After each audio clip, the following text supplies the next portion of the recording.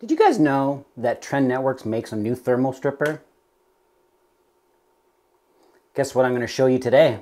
A thermal stripper strips colored buffer coating off of ribbon or single-stranded fibers instead of using fiber stripper. This one does it with heat, so you don't have to nick or score or break the fibers when stripping. A very bad thing when you have short cable and a short length.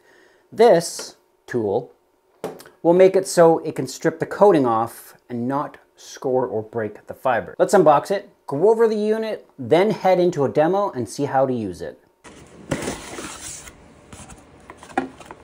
Nice, easy to read color instructions. One page, double-sided. Soft but hard case. Cleaning brush,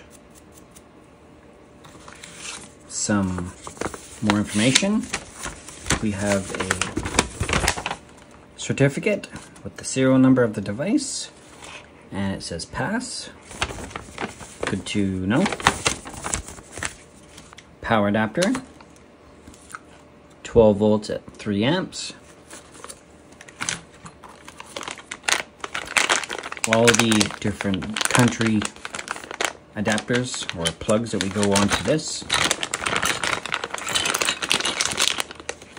Looks like we got 4 of them. They don't say the names on them, but I'm sure all of them are included. This is the one that we need. Just goes on like this. Comes off, pressing the button in. Done. And, ooh, the unit itself. Ooh, it's kind of heavy too. So we got temperature, power, input for the charging, our serial number on the bottom. This is where we put our fiber on top of its cleaver. And if we open it up, we get our access material will build up here and the fibers will go along here. In here we have a blade and a heater. And we have our fiber clamp. I have one beside me here that drops in here like this. When we put our fiber in there, comes out like that. Our fiber goes in there and then it just drops in there and it's perfectly seated for it to work.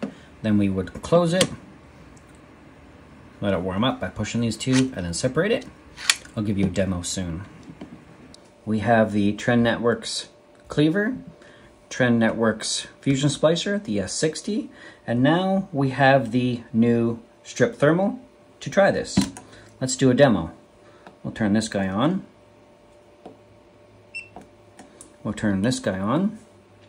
As this is turning on, we have a piece of single mode fiber, 250 micron, with a 60 mil sleeve for protection.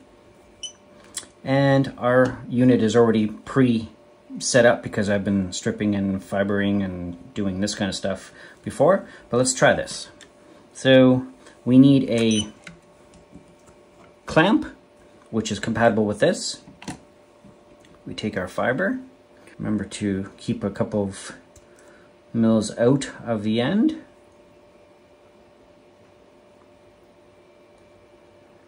That should be plenty. Put it in here. Okay. Put it in here, and there's a magnet in here. It will grab it, just like that. Okay. Go like this. Hold it like this. Squeeze. Pull apart, and it's done. Now we can take this out of here, put it in our cleaver, and this will cut it perfectly because we're using the clamps. So place it in there, push it all the way forward, close this, push it forward. Our fiber is out, so we'll just push that into the bin there. Okay, pull this out, push this and put it inside of our fusion splicer here. Done. Now let's do the other side. But we move along. You'll probably notice down here there's some residue from the fiber. So what we want to do is just brush that out of the way, make a mess on our desk. It doesn't really matter. We'll take this guy, get it ready, put it into the other clamp, make sure we have some sticking out. Doesn't look like we have enough. So a little bit more. Close our clamp. Repeat. Make sure that's closed. Close these. Squeeze a little. You don't have to put too much pressure, just enough. Light's green. Pull it apart. And we're set. Same thing. Put it in the cleaver. Push it all the way forward so it stops. Close, cleave. Pull this out. We have our piece of scrap here. We'll just put it into the bin. Close this, put it over here. Put these in. These line up automatically perfectly for us. Just drops in there. And we should be able to close this and it should cleave or fusion splice. Set. Yes, we have. Go.